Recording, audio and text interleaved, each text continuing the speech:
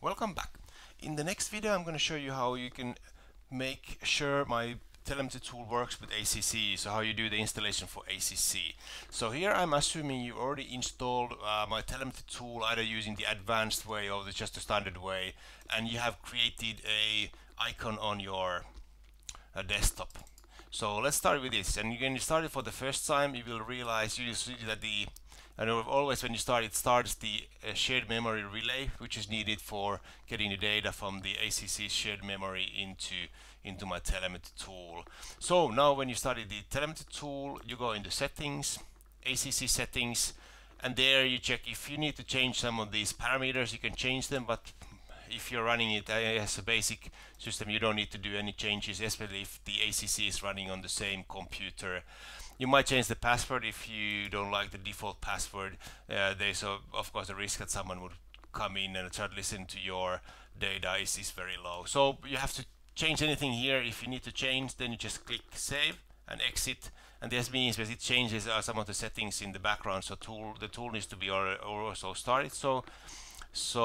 But it will also save the settings for ACC so that it can start the broadcasting data and it accepts the connections from the tool. So you have to restart it.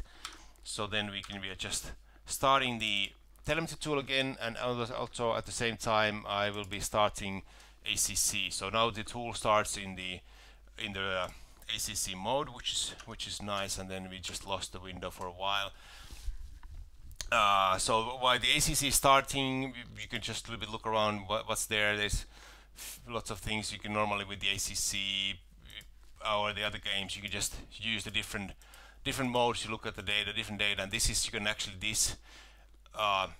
changing of the tabs. You can actually do it here. You can on the general settings you can set here a tab or the action which will change the different tabs, and I quite often use the race logic change. So when you're changing the race logic in the game, also the tool will change the different tab, which is quite nice way of doing it.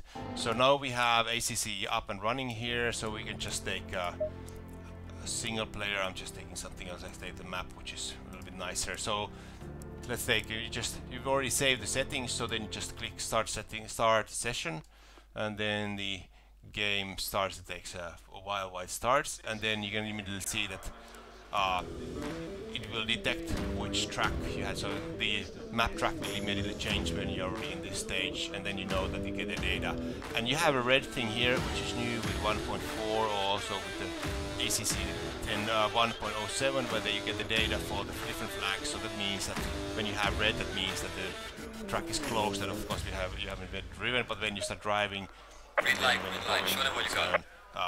Green, and then you can drive. But this is the very easy way of getting data from ACC into my telemetry tool when they are running on the same computer. If you need to run the telemetry tool on a different laptop, for example, than the ACC, check out the help files. Help files are here. How to run it on a separate computer. There's a bit more details how it works but this is good. Just check on the help file if you need anything. But this is the very simple way of getting the ACC to work with my telemetry tool. And I hope you enjoyed this video. And if you have any questions, type them on the channel, or then come to the race department forums and ask the questions there. Thanks. Bye.